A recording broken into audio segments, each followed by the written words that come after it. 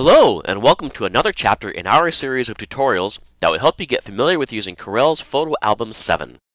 In today's short lesson, we're going to get familiar with the Create tab in Photo Album. The Create tab is the last of the 4 tabs or work areas in Photo Album, and it's where you get to create beautiful print pieces of your memories. Many of these can still be put to CD or DVD if you wish. Let me show you how this works. Now here's another example where you can launch your project from either the Start wizard or navigate from inside the main application window.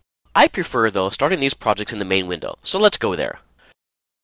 In the Create tab, we again, as in all the other tabs, have sharing choices appropriate for our work here. And again, we have a new tab at the top that's being created for this project. As with the Show tab that's created when working here, each of these can be saved independently and reopened right back in each of the appropriate work areas. Okay, let's take a look at possible projects. The top row of layouts is pretty obvious, so let's try the calendar. Simply click on Calendar and it defaults the current month and year, which is where I'll also begin. And a layout shows up, and all I need to do is drag and drop any of my photographs right onto it, and automatically fills the frame, I should say. And I have a few tools here that pop up automatically that I can use for adjustments. I want to add another page. I simply go to Add Page. And from here I can actually choose another layout. Under Select Layout, let's try this one. Let's get another photograph, drag and drop it. So I've grabbed my zoom tool. Let's zoom in a little bit here. Let's grab my panning tool. And excellent. Perfect. And I can also preview my pages by going back and forth here. And as you can see here, I have a lot of different layouts to choose from that come in Photo Album 7. Collages are also fun. Here again, I have multiple different layouts to choose from. And I simply just start filling in the photographs.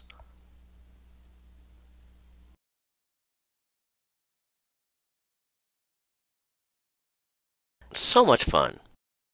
Magazine covers are really fun too.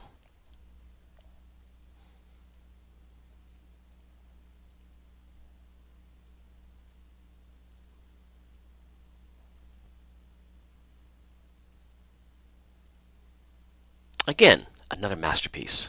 I can even create certificates from in Photo Album 7.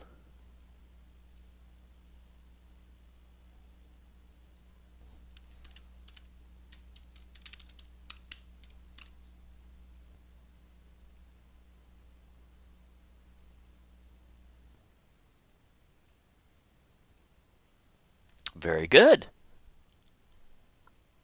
Greeting cards are great because it's a template that automatically prints the photograph on just one half of a page, allowing you to fold the card in half and make a greeting card. Now, scrapbooks have been very popular for a long time, and now digital scrapbooks are catching on due to the fact that they're fast, easy, and give you the ability to share your memories much easier via email, CD, and DVD. Sandra Magsamen has graciously allowed us to include a few from her collection.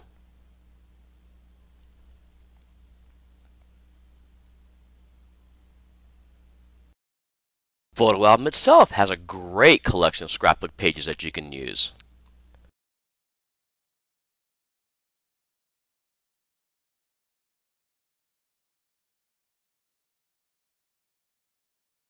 Our friends from Smilebox Online Designs have a huge collection that are very reasonably priced, with new collections coming out at least monthly. I highly recommend them. What's also nice is a lot of their scrapbook collections include animated features. Well, there you have it. Stay tuned for our next lesson when I'm going to show you how to integrate Paint Shop Pro Photo with your photos in Photo Album, allowing you to make changes there and automatically update them back here in Photo Album 7. Thanks again, and have a lot of fun.